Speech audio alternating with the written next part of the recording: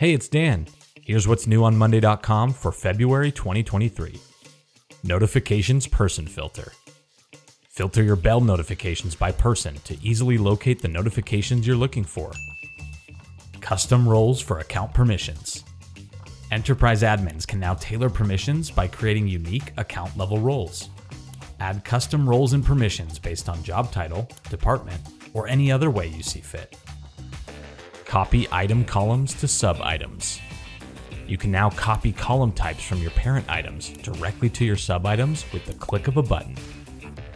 Single mode view for widgets. You can now occupy your screen space more effectively by docking a widget on any board view, dashboard, or item page. Edit custom automation recipes. When editing a previously built custom automation recipe, you can now add or remove conditions, triggers, and actions. New dashboard creation flow. We've revamped the process of building a new dashboard, making it easier than ever to create the report of your dreams. And that's it. See you next month with more exciting updates.